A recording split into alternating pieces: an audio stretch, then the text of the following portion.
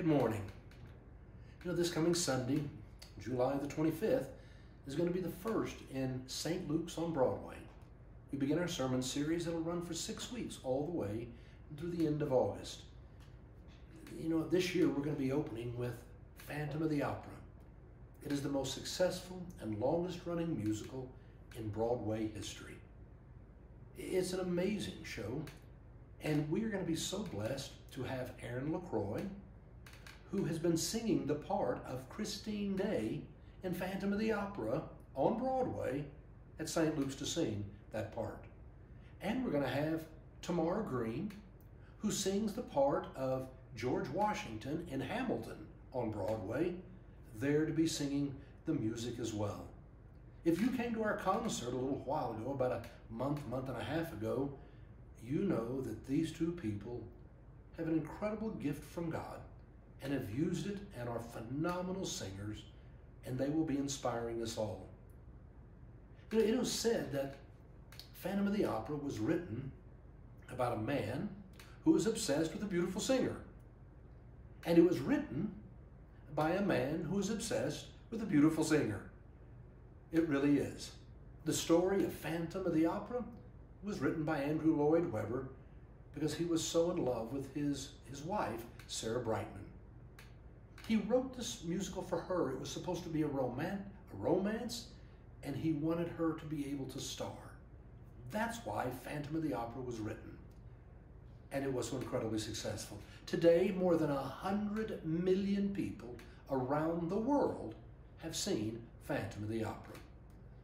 Exactly what Andrew wanted to have happen for Sarah did come true.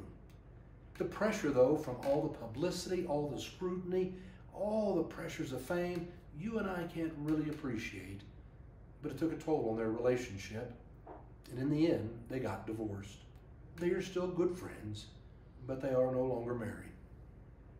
Andrew has continued on in music and theater, but Sarah didn't really continue on in theater and doing other shows after Phantom. No, she went into giving concerts around the world, creating albums. She is a soprano and one of the most successful sopranos in the world. She truly is phenomenal. She has been the only person who's been invited to sing the theme song at an Olympics twice. 1992 in Barcelona, Spain, she sang the opening theme song. And 2008 in Beijing, China, she did it there too. I guess it didn't hurt that she can sing in 11 different languages. Now here she was creating all these albums, concerts, singing at the Olympics, usually about 4 billion people. What we didn't know was in 2010, she started training to go to the space station. She's going to be an astronaut. She paid 31 million Canadian dollars to be able to buy a ticket on the Russian Soyuz space shuttle. She went to Russia and trained right outside of Moscow for 5 years. Her dream was to go to the space station and there to sing something beautiful that Andrew was going to choose for her. She had passed all the tests. She passed all the rigors. She had done it all. And then a few months before she was supposed to go into space, she announced she wasn't going to get to go. It finally came out that there was great disagreement in her family. Her mother was so against her going into space. Her husband, Sarah's father, had committed suicide. There was great stress in the family. We don't know all the details. Sarah won't share them.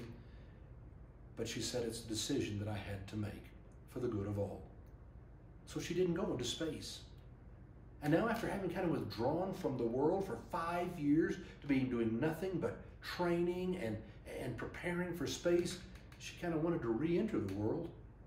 She went and spent some time on the beach with a close friend, a singing coach, and she just began to think about life, and then to sing, and then to practice, to take that time to come back to the world.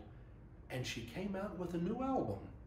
And the album she created after that experience of training to go to space was entitled Him. You see, she loved the feeling she had while singing in a church choir as a child growing up. And she felt it was time to focus on the spiritual after she had focused so much on space. I want to read you what she had to say.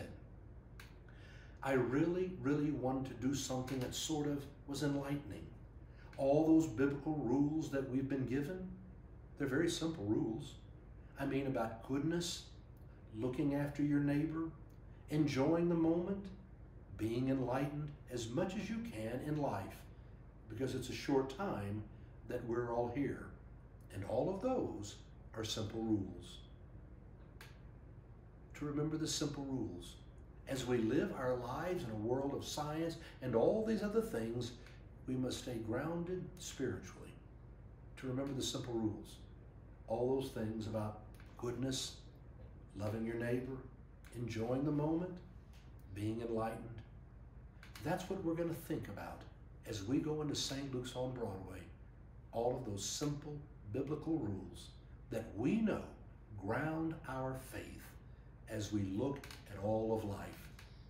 We're going to have a great time.